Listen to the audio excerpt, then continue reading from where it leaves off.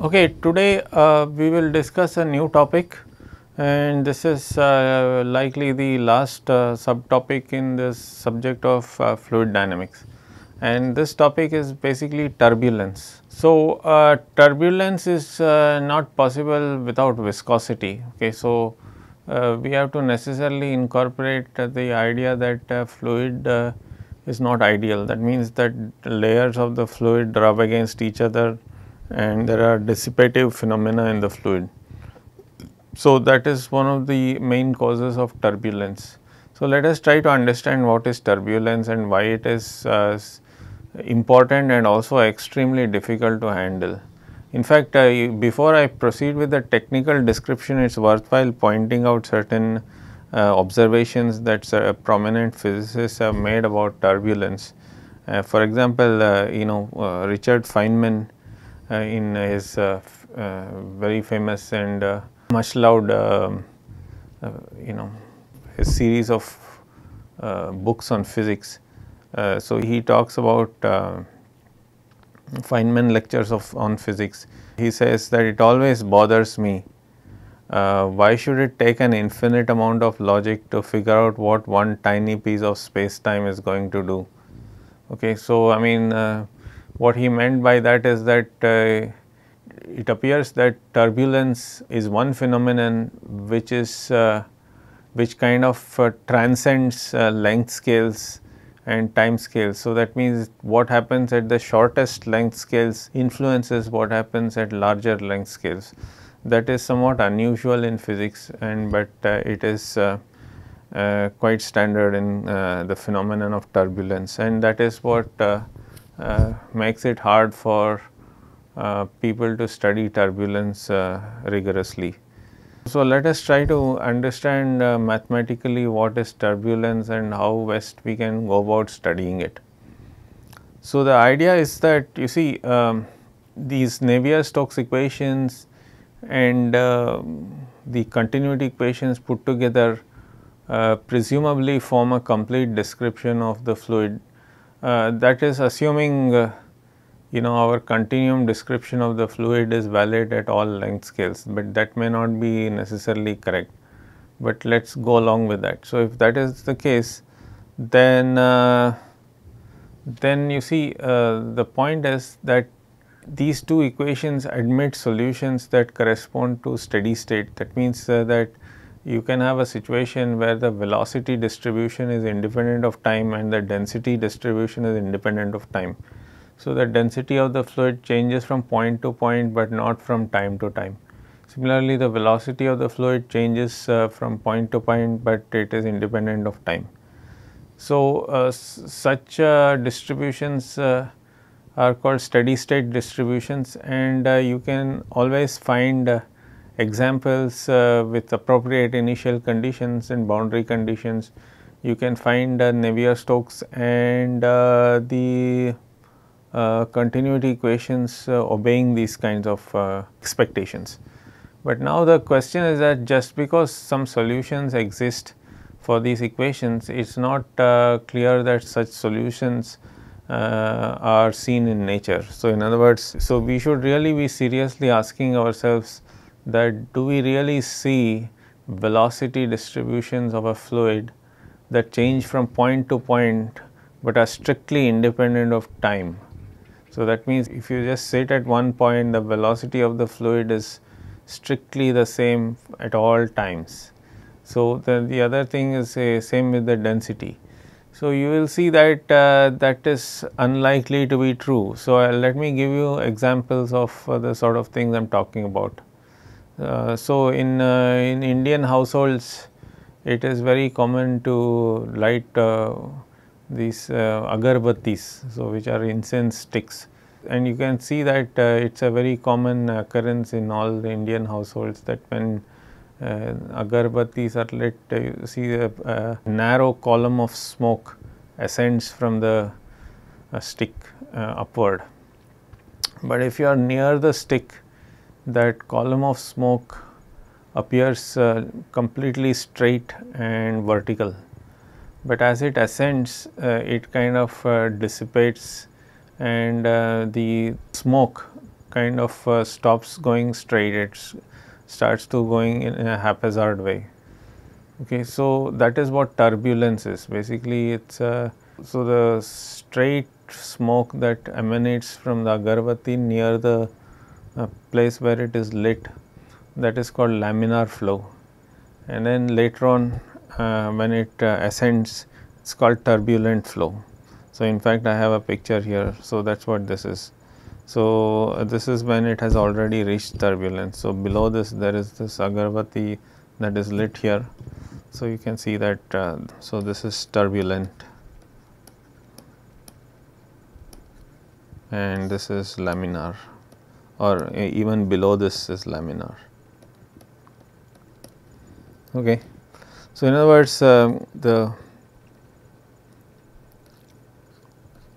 it ascends like this laminarly, and then finally it kind of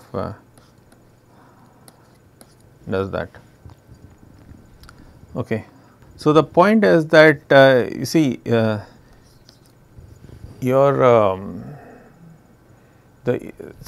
so the point is that these Navier-Stokes and the continuity equations admit solutions which correspond to this situation, namely where the laminar flow extends to infinity. Okay. So in fact, your Navier-Stokes and continuity equation will allow this as a possibility, but this is never seen in nature. And the question is, we have to understand why it is never seen in nature, and that is because of turbulence. So the bottom line is that just because some distribution is a solution of the Navier-Stokes equation does not mean that solution is stable to perturbations. See, if a solution of Navier-Stokes equation has to be seen in nature, not just in mathematical calculation. If it has to be seen in nature, it has to be stable to perturbations. That means, if you change something slightly, the solutions also should only change proportionately slightly. So if the solutions change drastically when you make some small changes, say for example, you just lightly blow onto that streamline flow, just very lightly blow onto it, and you see the streamline flow should, if it changes only slightly, then it's called stable. So the moment you blow slightly, no matter how slight it is, if your solutions change drastically, then it's called unstable. So you will see that in many examples the solutions are unstable, and when solutions are unstable, we say that we have encountered turbulence. Okay. So now, how do we understand turbulence mathematically?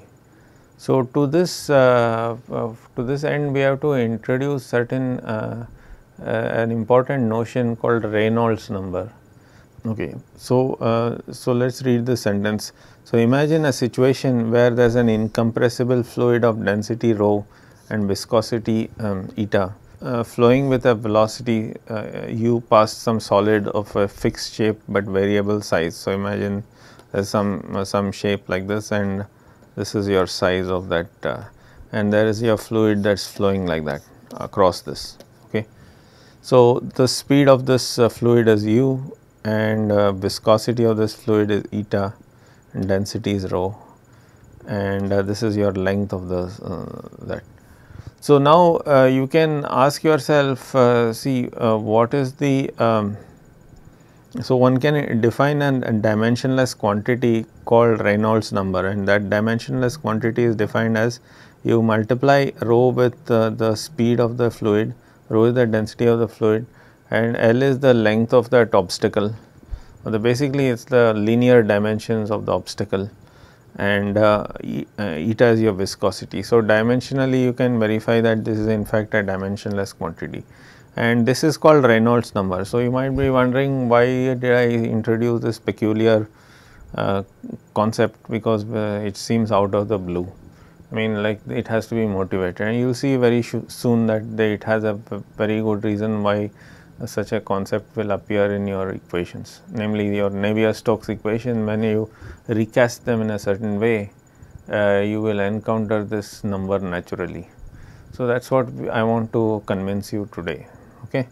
So, how do you do that? So, first let us, so the first step is to realize that once you invoke a length scale like L, which corresponds to the linear dimensions of an obstacle, then you have sufficient number of dimensional parameters in your formalism to recast all the independent variables in terms of these dimensional quantities, so that you can render them dimensionless. So, what I mean by that is, suppose you have typically in when you go to a flower market, see especially in South India, where you have these flower sellers who are sitting on the footpath, and they have all these flowers to sell, and you ask them how much is it, they will say 10 rupees for 1 mola, that is what we say in Kannada. So, that corresponds to the length from the tip of your finger, middle finger to your elbow. So, basically what they have done is they have used some length of some physical object, like the forearm length is the unit, and they are expressing all other lengths in terms of the length of the forearm.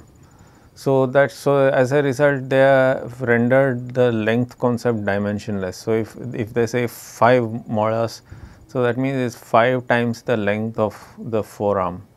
So, that way you can render pretty much any dimensional quantity dimensionless by writing it as the multiples of appropriate quantities which appear in the physical world. So, if its length, it can be the length of some physical object. So, density would be therefore mass per unit length cubed. So, length we have already defined in terms of a physical object. So, then we can define mass also indirectly if you know that density. So, that way you can density of any object can be multiples of the density of the fluid. So, like that you can define pretty much every, so there are 3 independent dimensional quantities: length, mass and time, and so you have sufficient number of dimensional quantities to render everything else dimensionless. So, given that that observation, we can go ahead and define a dimensionless quantity called r dash. So, if r is the position vector of some point in space, so that position vector will have some direction and length, I mean it will have a size, the magnitude. So, you divide by the characteristic length L of the obstacle that you are considering. So, you will get a dimensionless vector which is called r dash. So, similarly gradient will also, because gradient is inversely related to length, it will have this property that it will be so it's kind of length times something inversely related to length is dimensionless. So, that is what I have called as grad dash. So, that is basically grad with respect to the r dash. So, similarly with time also you can do the same thing. So, with time you see you now have another dimensional quantity which is the speed of the fluid flow, which is u, and u by L has dimensions of inverse time. So, therefore, T into u by L is dimensionless. So, that I have called it as T dash. So, therefore, d by dt dash will be similarly related to, so d by dt dash will also be dimensionless because T dash is dimensionless. So clearly the velocity of the fluid, if it is v, I divide by u and I get v dash, which is the dimensionless version of the velocity of the fluid. So, so now there are other dimensional quantities in the Navier-Stokes. So, if there are body forces like the weight of the fluid, so then the acceleration due to gravity is also a dimensional quantity that appears in your equation. So, we can also render that also dimensionless by multiplying by something which has dimensions of inverse acceleration. So, that is basically L divided by u squared. Okay, so G times L divided by U squared is dimensionless, and that we have called it as G dash. So, similarly we can define a dimensionless version of the density, which we define as rho times L cubed. So, because rho is mass per, in this case it's number density, not mass density, it's number of whatever particles per unit volume. So, then you multiply by volume, you just get a number. So, that is basically what rho dash is dimensionless. So, lastly you can redefine pressure also to be dimensionless. So, you define P dash as P times something which has dimensions of pressure, and then you will see that in terms of these quantities it is defined like that. Okay. So, having done that, you see this M appeared in your equations also. Okay, it is M.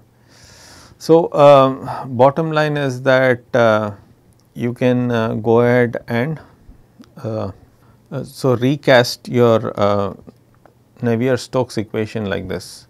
So, remember what that was. So, that I should go all the way back here, because I think we have come a long way. So, we have forgotten where that was, and it is here, this one. So, this is Navier-Stokes, because you see this tells you the rate of change of the velocity, and it is related to a whole bunch of forces like body force, pressure gradients. This is the convective derivative, and this is the viscosity here.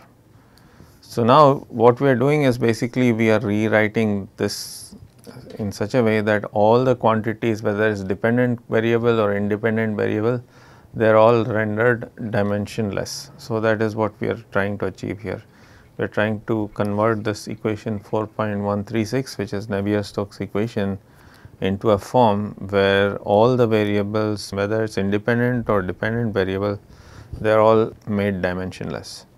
So, now how do you do that?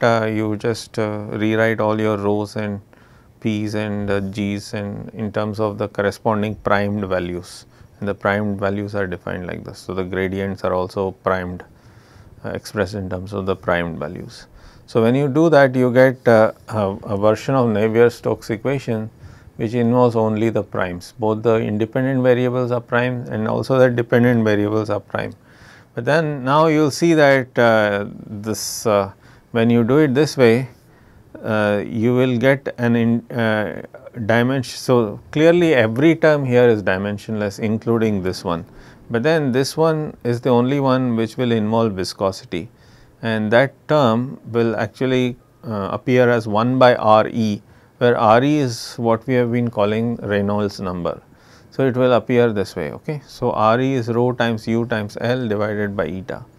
So, you can see that that is the reason why I invoked Reynolds number in the beginning. You would have rightly suspected or wondered why I should introduce such a arbitrary concept without any motivation, but now it is you can see the motivation now. Once you rewrite Navier-Stokes equation dimensionlessly, it will appear naturally. So, Reynolds number appears naturally. So, and this is defined as Reynolds number. Okay. So, now let us go ahead and try to see how to study some. So, in other words, now we want to analyze this equation under certain limiting cases. So, we want to consider situations where the Reynolds number is small. Okay. So, that corresponds to laminar flow, and when Reynolds number is large, which will correspond to turbulent flow. So, that is something we want to analyze. So, we will be doing expansions in powers of Reynolds number, and we will try to see what that tells us. So, there will be a leading term which corresponds to laminar flow, and then successive terms will correspond to turbulent flow. So, now so let us focus on examples. So, the example is that let us consider a problem of flow around a spherical and cylindrical obstacles. So, what we want to do is that you see suppose you have a sphere and you imagine that there is fluid flowing or air flowing across that sphere. So, what is going to happen is that air experiences drag because of the sphere that is sitting in the middle. Alternatively, you can imagine that the air is still, but the sphere is falling in air. So, in which case the sphere will then exhibit or experience drag, because it is falling through some air which has some viscosity.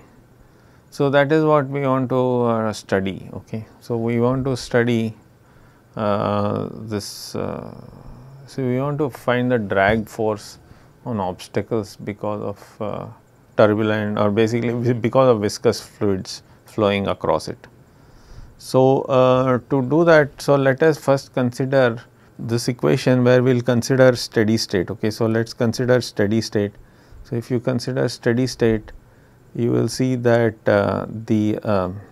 so if you look at 4.163, so let us go back to 4.163. Okay. So, what is 4.163? Basically the Navier-Stokes. So, if you look at Navier-Stokes and you try to look at steady state, so that means you ignore this explicit time derivative, then you will see that that equation can be rewritten in this way. Okay. So, it can be rewritten in this way. So, I am ignoring body forces for now. So, there is pressure gradient, there is viscosity. Okay. So, so that is the whole idea. So, you have pressure gradients and viscosity. So, you can write it like this. So, now what I am going to do is I am going to try and see if I can recast this equation in terms of dimensionless quantities. So, if I do that, I can rewrite this equation in this way. So, I told you earlier how to recast equation in terms of dimensionless quantities. So, you replace t with t dash times some appropriate dimensional quantity and so on. So, then you end up getting this equation. So, keep in mind that what we are going to assert is the following, that so there is this obstacle here, okay, and there is fluid flowing across this. The assumption is that far away from here and here, far away from this obstacle, the flow is perfectly laminar and the speed is unidirectional with the velocity is unidirectional with speed u. Okay. So, in other words, if I expand V dash in powers of Reynolds number, so remember what V dash is. V dash is velocity measured in units of u. So, it is basically the, so it is small u times V dash is the velocity of the actual velocity of the fluid. So, specifically if there is no turbulence, so if there is only laminar flow, so that means the fluid is basically ignoring the presence of the obstacle, it is just pretending there is no obstacle, it is continuing along that straight line with that constant speed u.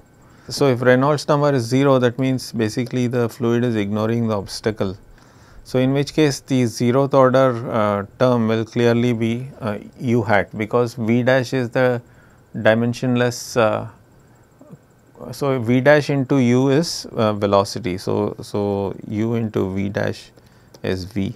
So, if Reynolds number is 0, this is basically u into u cap. So, that is your velocity. So, Reynolds number is 0 means the fluid is ignoring the obstacle. But in general, you can expect an expansion like this. That means that you can expand V dash in powers of Reynolds number. Okay, so, you have the 0th order term proportional to Reynolds, proportional to square Reynolds, like that. So, similarly with this also I can expand. So, the ratio of pressure and density when it is rendered dimensionless will also have such an expansion. So, when you go ahead and substitute all that, you will get all these equations. Okay. So, successively you will start. So, if you compare the coefficients of the Reynolds number on both sides, you end up getting these equations. Okay. So, I have stopped after the first term here. So, now of course, we also have to invoke the continuity equation, because this is the other one, the Navier-Stokes but continuity is also important. But then continuity in the case of time independent situations when you have steady state. So, that is basically a statement that we are also going to assume incompressibility. That means density is strictly constant. So, if it is strictly constant, then clearly the divergence of V is 0. We have said this many times already. So, because divergence of V is 0, so we can go ahead and take divergence of this equation and divergence of this equation, and you will conclude that del squared of this p dash dash 0 is 0 and del squared of p dash dash 1 is also 0. Okay.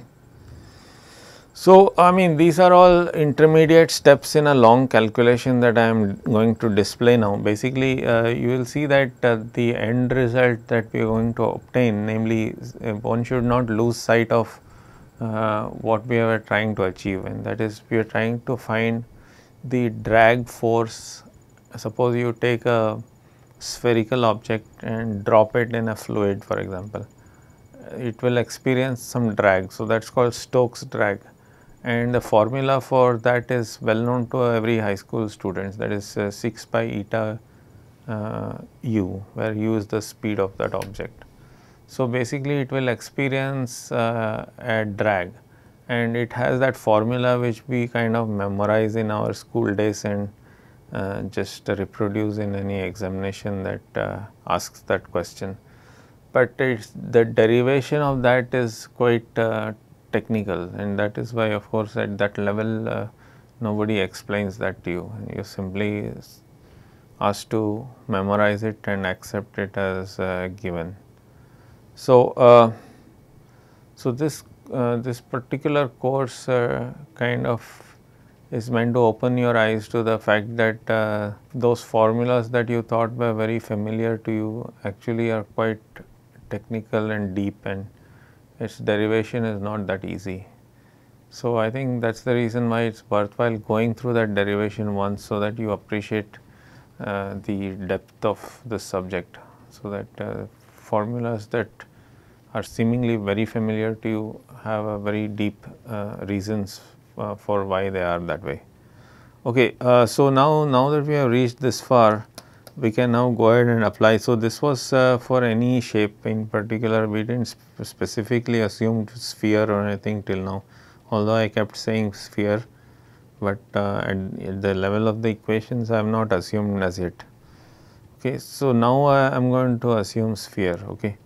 So, now you imagine that there is a sphere with radius a immersed in a fluid that has some velocity u at infinity. Okay. So, now clearly the best coordinate system is basically the spherical polar coordinates. Okay. So, that means there are three types of independent variables, r, theta and phi. So, now if you think of what r, theta and phi is, it is like this. So, this is your r and this is your theta and this is your phi. Okay. So, but if fluid is flowing like this, for example, across this spherical obstacle, clearly things are independent of phi. Okay. And the fluid does not spin around like that, it will go around like this. I mean it does this, so it does that, but it does not do that. Okay. So, that means that V phi can be we can confidently set V phi to be 0, so that the phi component of the velocity, it looks like nu, there is a font problem there. So, this is actually supposed to be V phi. I mean this is there throughout the book, so please bear with me. So, it is V phi and there is no change relative to this azimuthal angle there. Okay. So, that is one point to just keep it at the back of your head. So, basically I am just pointing out some interesting useful facts that we have to keep in mind as we proceed. So, now let us get to some more substantial points, and that is that we have to actually impose the assumptions we have made, namely incompressibility. So, incompressibility clearly means that the divergence of the velocity is 0. Okay. So, the velocity field does not kind of originate from some, what divergence is 0 means that velocity does not converge to a point and diverge from a point, because see, if velocity converges to a point, it means that density at that point keeps increasing with time. So, if velocity diverges from point, that there is some kind of a depletion at that point, density changes at that point. So, the only way you can maintain constant density is by disallowing velocity to have divergence. So, in spherical polar coordinates, divergence is 0 means imposing this condition. This is divergence in spherical polar coordinates. Keep in mind that V phi was 0. So, that only the other two are there, Vr and V theta. Okay. So, it is possible to now simply integrate this equation and write down the answer for V of r in terms of V of theta, because you see it is just it involves first derivative of V of r with respect to the radial coordinate, and clearly you can simply integrate and rewrite this. Okay. So, so now what we are going to do is the following. So, we are going to use our idea that the angle dependence, okay, so the angle dependence of any function can be written in terms of basically a basis, and the basis we are going to select is the familiar Legendre polynomials. So, because we know that that is P of L cos theta is basically a basis for any function. So, if any function f of theta can always be written as sigma L C of L P L cos theta. Okay. So, you can always rewrite this like this. So, it will have all the necessary properties that you expect from something which depends on theta. So, but then I have written it peculiarly like this as derivative of PL cos theta, because I will require it later for some other reason. Okay. So, it is always possible, because the derivative of PL cos theta are again linear combinations of other PLs. So, which I can always rewrite that as. So, the reason why I am writing that is because I am going to exploit this identity. So, I have basically what I have done is I have look, first I have written V of r in terms of V of theta, but now I am going to expand V of theta in terms of some basis functions, which is PL cos theta. In this particular case, I have chosen some peculiar version of that, which involves the derivative with respect to PL, with respect to theta. But the reason for that is because I can readily identify so in other words, I can exploit this identity. Okay. So, so when I do that, you will see that when I insert these two equations here, I can rewrite V of r theta like this. So, it will immediately be rewritable like this. Okay. It will be rewritable in terms of these coefficients, but then keep in mind these coefficients will have to necessarily be a function of r dash, because that was what was remaining. So, it is only the function of theta that is expressed in terms of basis. This we do not know how it looks like as of now. So, it continues to be something which we do not know what it is, which we will finally determine. So, bottom line is you can rewrite the velocity components in terms of so the velocity components are function of two things, r and theta. But now you have successfully reduced that into a function of only theta, but also a function of this discrete L. So, now we can go ahead and also do the same for the pressure, because since del squared P is 0, I can always rewrite the pressure also like this. Okay. So, now we can we are equipped to study what will happen to the next order. So, that means that so once you have written down all this expansion, you can go ahead and back substitute in these equations.